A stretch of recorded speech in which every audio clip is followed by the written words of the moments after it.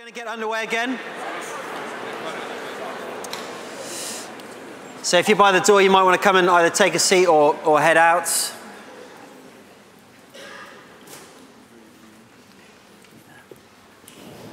Come sit. Oh, okay. Kevin, the other thing you said on your blog was that you were, 2 years ago, you were surprised how infrequently you were asked for selfies. So if this isn't self-indulgent, just, can we?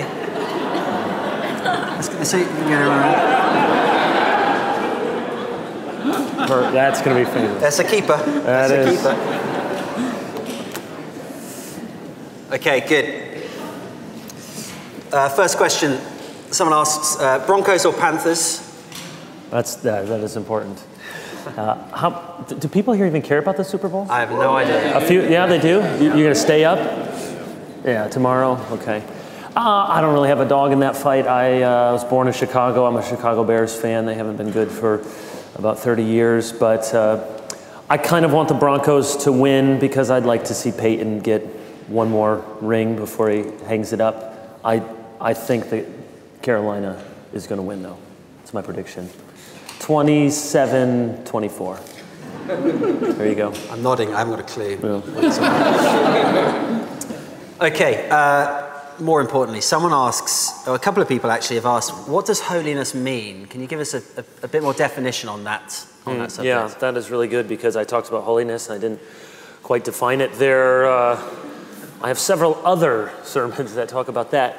There are a lot of ways. You can think about just the term itself, which means separation or to be set apart. So God is holy because he is unlike us. So holiness is to be set apart from the world. You can think of it spatially with that analogy. You can think of holiness as the Ten Commandments, give a summary of God's moral law. You can think of it as the fruit of the Spirit.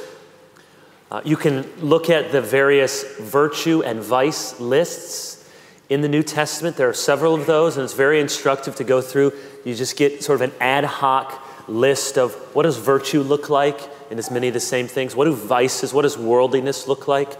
Ultimately, of course, the answer to the question is not a list, but a person. That we're being renewed, Ephesians 4 says, in the image of Christ, who is in the image of the invisible God. So really, to what is holiness, the best answer is, who is holiness? It is to look like Jesus.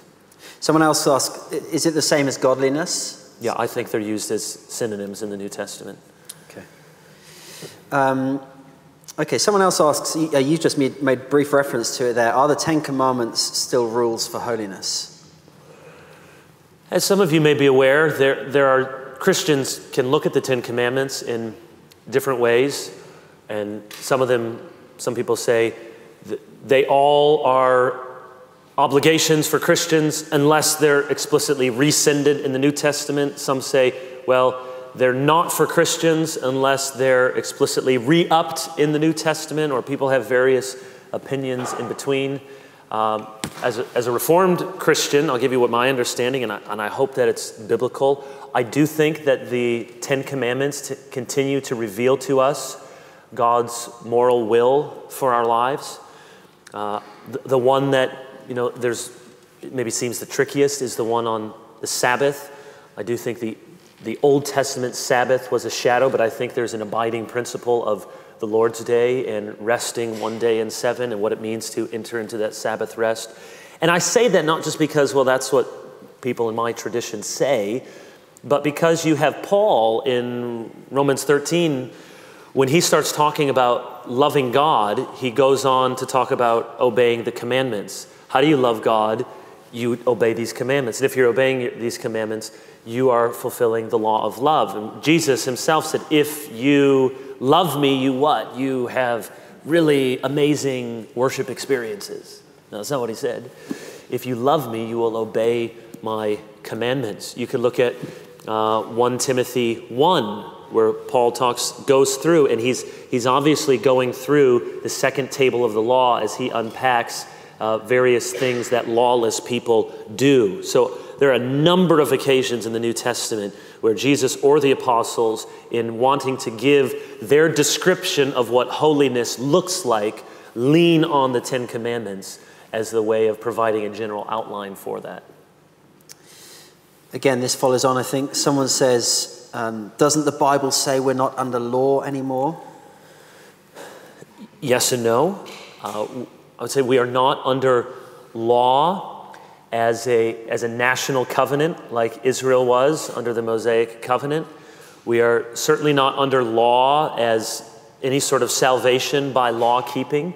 So you can go back and forth, and I do think the question of the law in the Christian life may be the most complicated, certainly requiring the most nuance of really theological questions, because you find Paul, on the one hand, seeming to say the law was just a tutor to lead us to Christ. We're done with the law.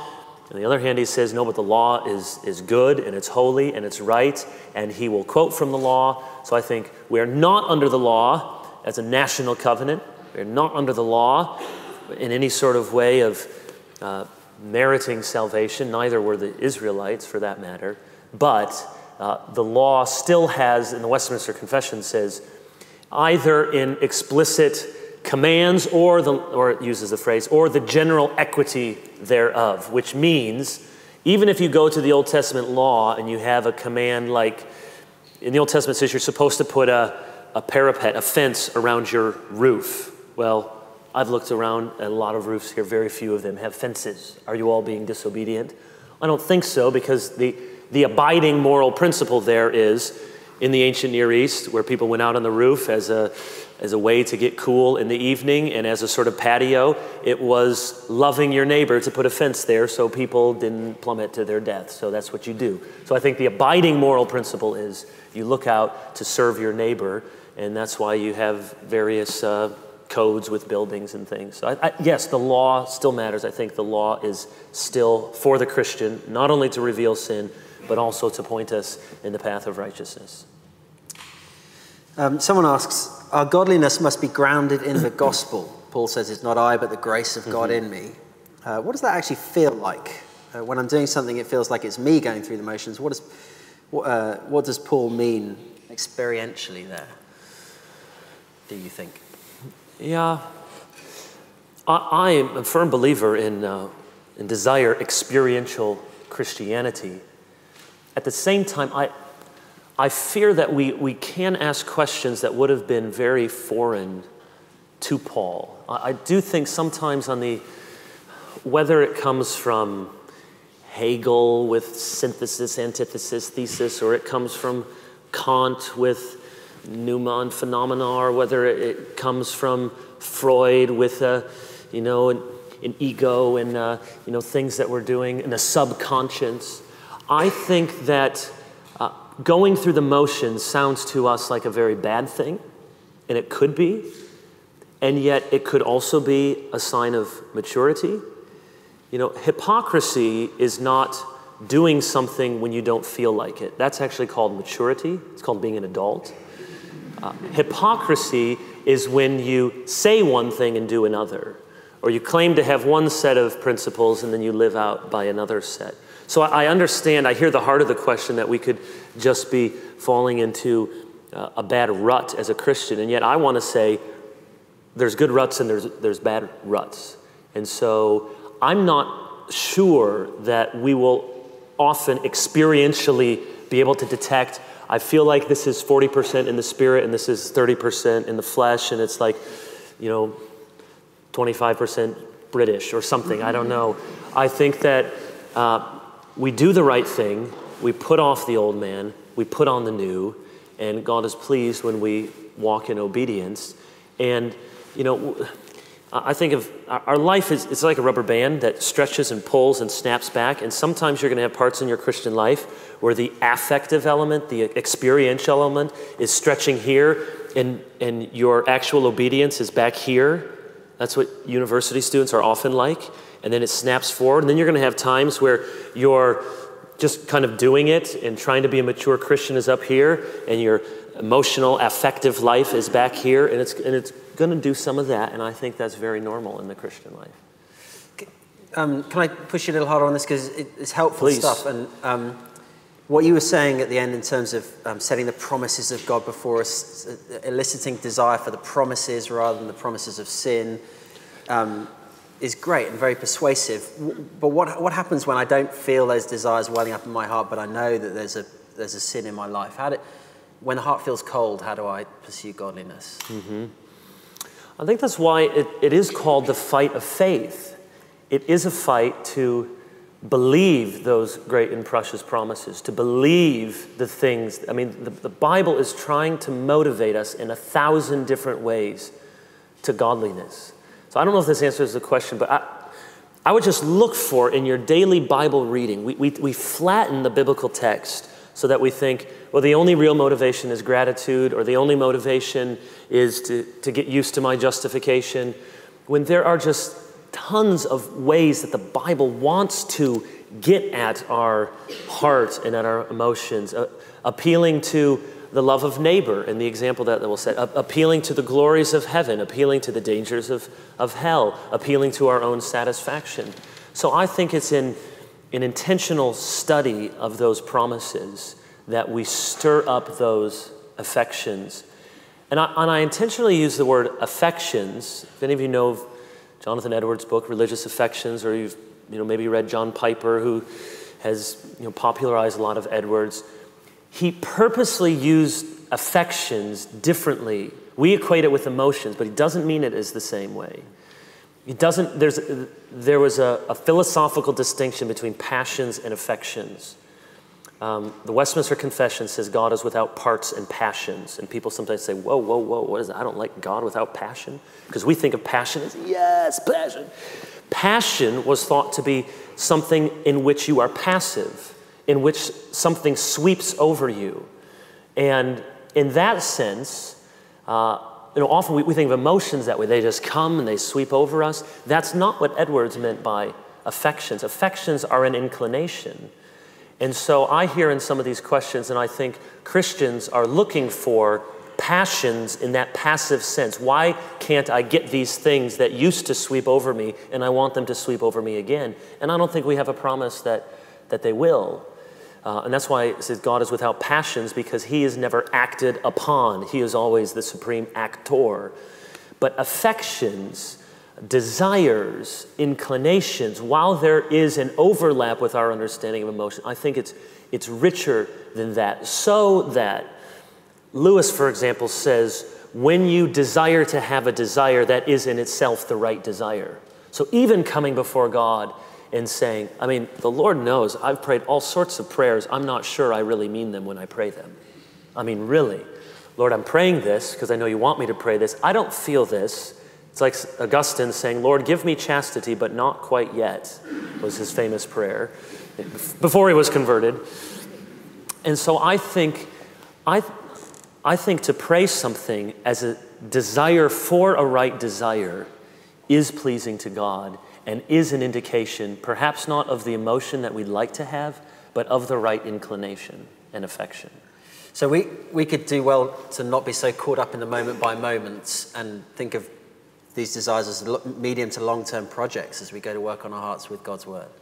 Yes, absolutely. And our propensity, and I think the younger we are, the more we have that tendency, is to focus in the now. What am I doing? How am I feeling? I felt great 2 weeks ago. I'm not feeling this. I felt close to God. Now I don't feel close to God. And the testimony of almost all the great saints in history are, there's times of feeling barren. There's times of feeling dry. That doesn't mean we don't pursue after God and plead with him in that to change our experience of it. But the experience of it is not in itself the measure of obedience. Okay, let's come back to some of these questions. In reference to the passage you were looking at this evening, particularly, the writer to the Hebrews talks a lot about discipline in that passage. What's that about? How does God's discipline lead to holiness? It's so dangerous to answer that because I think it's difficult to apply personally. You have, in 1 Corinthians 5, or 1 Corinthians 11, Paul says that some people have taken the Lord's Supper in an unworthy manner, and that's why some of you are sick and some have died. Now just think about that. There may be people sick in your church because they took the Lord's Supper in an unworthy manner. We don't think like that. And I say it's dangerous because then everyone right now who's like, it's allergies, you know, because I don't at all want to say that there's a one-to-one correlation, but I do think we probably don't think of the possibility of even those. So all that to say, I think the Lord might discipline us with illness, and I just want you to hear me. Not equating at all people who are illness or anything with discipline. I just think it's a category. I think whenever there is suffering, it's an opportunity that the Lord is inviting us to repent of any sins. So I think there's that. I think we can certainly receive the Lord's discipline through other believers. Through the preaching of God's word, we may sense this is God giving me a rebuke. We are meant to hear it through our friends and through our church family, that sort of discipline. There may be ways in which he blocks our path, you know, as he did with Balaam on the donkey to discipline us and get us where he wants to go. It is very ordinary and it is very mysterious at the same time. And it's a great question. And I don't have an entirely satisfying answer. And when we talk about discipline, we can hear the word punishment as behind that word. Can you just clarify the distinction and why it's important? It's coming from a father, not from a tyrant, not from the judge. God is a judge. Oh, this answer was too long. No. Sorry. Long story. Yeah. Yes, a father. I mean, the same root word, discipleship, discipline. It's loving correction. That's what the Hebrews 12 was. If I don't go around disciplining everyone's children, that would be really annoying. Because they're not my children. But if I didn't discipline my children, I would be a terrible father. If they say, Daddy, I'm going to get in the bath with toasters, right-ho, you know. That's not loving. You might say, well, that's very unconditional love. No, that's stupid. And a loving father disciplines. So it is an expression. Calvin has this phrase, I think in his commentary. He said, God, while not at all jeopardizing our status in him, can be wondrously angry with his children. Wondrously angry. Displeased, the Holy Spirit grieved, but as a parent, one who the relationship is not in jeopardy. It's not like I disown you. So our union with Christ is fixed and firm. Our communion with Christ can be sweeter, richer, ebb, flow. Like a marriage, you don't wake up one day and say, I think I'll be half married today. No, you're married, but the marriage can be strong, it can be weak. And so it's recovering that dynamic sense of relationship with God. Okay, lots of practical questions, which are very helpful. So here's the first. When do I know that I'm actually repentant of my sin and not just regretful of it, like Esau, I guess? I think that the proof is in the pudding. I think turning from it. Repentance means to turn. John the Baptist, his message is to repent and show forth fruit in keeping with repentance. So I think when there is a hatred for it and a turning from it, and again, this is very subtle. We deal with this all the time. I do as a pastor. You know, someone commits multiple affairs and they're very broken and very grieved.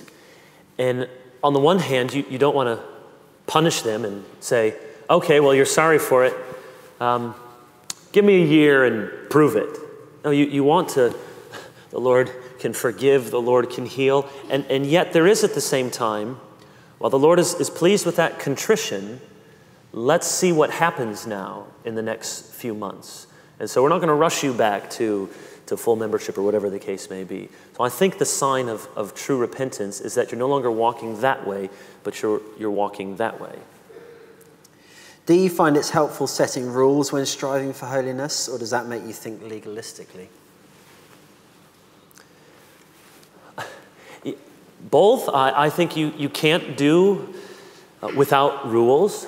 Now, if you're setting extra biblical rules, if you're saying, here's what the Bible says, the Bible says to be pure. The Bible says not to lust. So I'm going to set a rule that Christians should not watch TV, Christians should not go to movies. You may feel like, you're just not interested, that's fine for you. Once you set that rule and you begin to, sort of tell about it to everyone else and how amazing it is, and then you start to look down on people for not having that rule, then you've set the sort of rules that are legalistic and are unhelpful because they're going beyond what is written. But if you say, I'm going to be a Christian, I'm going to have a dynamic relationship with God, and I don't have to worry about rules, then that's not biblical. Jesus says, if you love me, you obey my commandments. You can't go to your wife after cheating on her, and she's furious, and she's brokenhearted, and you say, but honey, it's about the relationship, not the rules.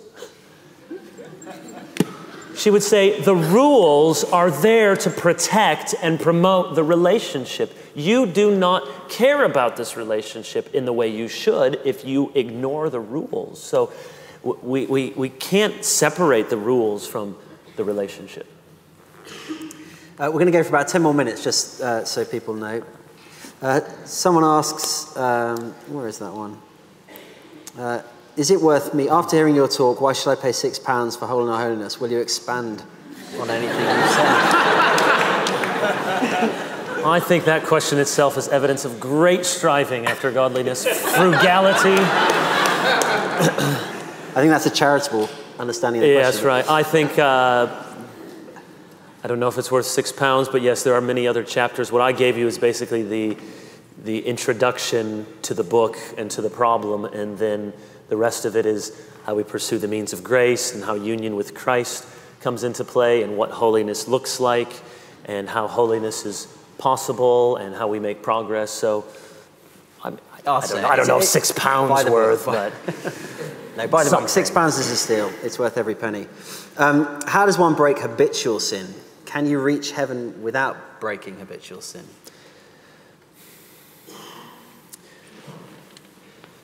First thing I would say is I think we all have more addictions than we realize.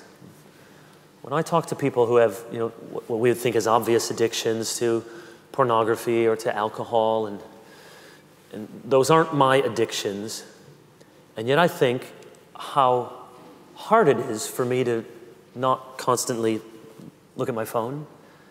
Why am I doing this again? And it's not sinful necessarily, but I sympathize with, I don't want to be doing this, and why am I scrolling through this again? Why am I looking at this? Why aren't I reading? As I heard somebody say, Facebook was invented to remind us all that we really do have time to read the Bible.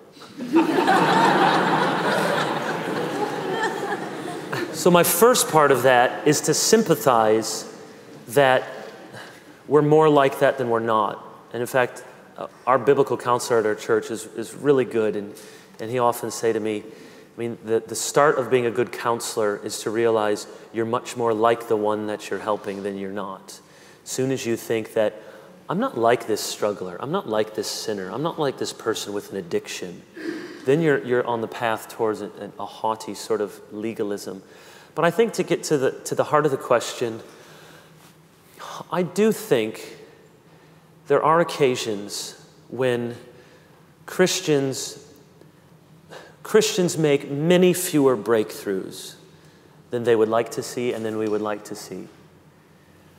I do think there are Christians who die drunk, having struggled, and we might say, well, they failed.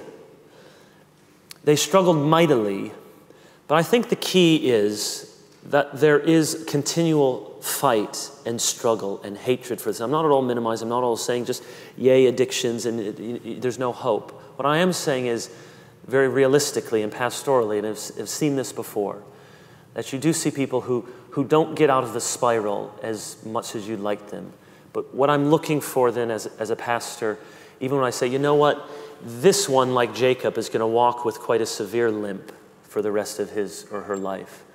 I'm looking for some fight. That's what I'm looking for. They haven't given up. They haven't just said, forget it, this is who I am, this is what I do. There's a continual hatred. I think the fact that Jesus talks about forgiving your brother 70 times 7, maybe it's hyperbolic language, but it certainly suggests that people may sin against you often, and you may sin against God the same way often. And that's why the Lord's Prayer instructs us not only to ask daily for bread, but I think by implication daily for repentance. So there may be some habits that we don't break in the way that we would like. And I think the only way to break them, there's just no secret to it. It's in fellowship. It's attending to the means of grace. It's praying with other Christians. It's reading your Bible. It's singing hymns. It's not losing hope. It's asking people to pray for you when you don't feel like you have any prayers left.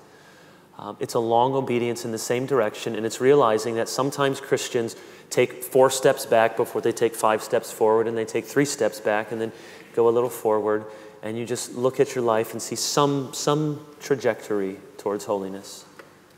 Thank you. Someone else asks, how do you stop yourself being lazy in your approach to holiness? And I'll couple with that, some people may be tonight thinking to themselves, this is the first time I've thought seriously about this, but I feel the vitality that you were talking about. Where do I start? If someone's being lazy, someone just wants to start, how to go about that? Yeah, that's great if that's where you are.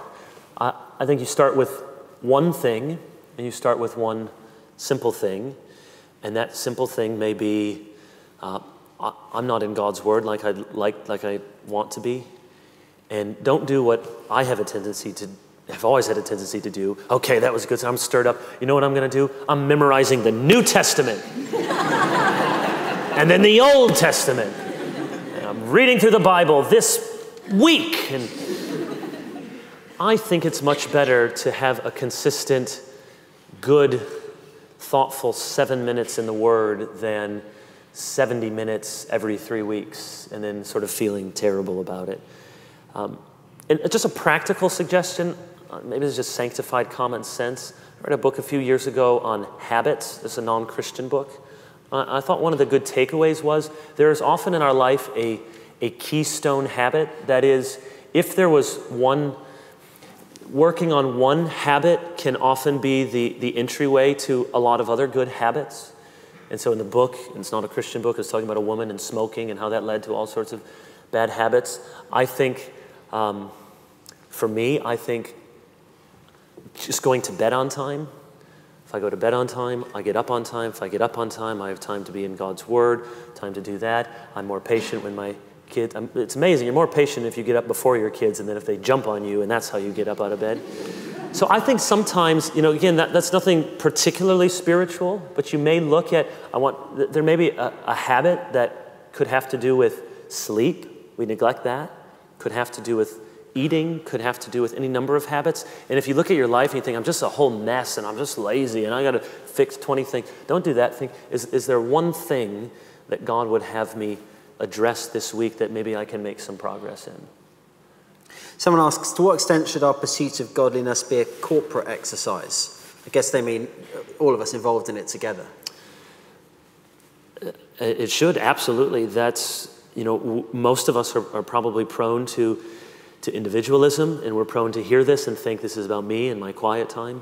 So absolutely, it involves other people. It involves not just the usual, accountability relationships with other people, but it involves the going to church, the discipline of sitting under God's Word, of being in fellowship. There is no Lone Ranger Christianity. You need other Christians to give you that assurance when you're weak. You need other Christians to rebuke you when you're wandering. I have never met a Christian who wanders away from the local church and it means greater spiritual maturity for him or her. It just doesn't. It needs to be corporate. Last 2 questions. Someone asks, what's the role of prayer in drawing in God's strength to deliver from temptations or the lure of sin? In Luke 18, Jesus tells a parable about the persistent widow to the effect that we should pray and not give up. So Jesus, in Mark 1, it's amazing. He's healing people all through the night. His first day of public ministry in Capernaum, and Peter goes to find him the next day, and he finds him out in a desolate place praying, which has always been encouraging and a rebuke to me, because I think if I were in Jesus' shoes, I'd think, or just Peter, I'd say, Jesus, you got really bang-up ministry going on. Like, you just touch people and they heal. What? Can you just wait 5 more minutes, you could heal? 10 more people? Wouldn't that be good, Jesus? And Jesus broke away and he prayed. No one will be more effective in ministry than Jesus. And Jesus just said, all right, I'm not healing any more people tonight. How do you do that? And then just walk away. So if Jesus as a human had limits, so did we. So do we. And when we don't pray, and when we get so busy that we don't pray, I think fundamentally it's a measure of unbelief. It's unbelief that God is hearing us, that prayer actually matters, and it's to disbelieve in our own finitude. When we don't rest, when we don't sleep, when we don't pray, we're believing the lie that we're indispensable and that we're infinite. Because to do those other things is to have to embrace that we have limitations, we have restraints, we can't do everything. And so prayer is both essential to growing in holiness, and it is a mark of growing in holiness. Thank you very much. Okay, last question. In pursuing holiness, how can we cause ourselves to be genuinely excited about seeing the Lord, especially if he seems distant or disengaged from our affairs? You talked about that promise of seeing the Lord. How do you stimulate that excitement? Read the Gospels and see Jesus. And perhaps we have, a view of God that is not biblically informed. Or perhaps when you think of heaven as holy, you think of just angels floating around playing their harps, just, bringing you boring books to read and hymns to sing in 4-part harmony, and you're not into that sort of thing. I love to preach, I think most of all from the Gospels. You get such a clear picture of Jesus. And I think if you're born again, the picture of Jesus stirs you. It frightens you. It amazes you, mesmerizes you. There's something magnetic about this God in human flesh. And I know no better way to stir up our affections than that. And I'll just finish with, and I'll just borrow an illustration, one more that I heard from John Piper. He asked very provocatively, if you think about heaven, and if somebody told you you could go to heaven and you could have all your friends there, all your parents, your loved ones, maybe you don't want your parents there, but you have all your friends, all the people you love there. You could eat all the chocolate you wanted, not gain any weight. You could have sex there. You could watch your football team win. You could have all of that in heaven, okay? And Jesus isn't there. Do you still want it? Wow, that does sort of cut you low, because that sounds pretty good.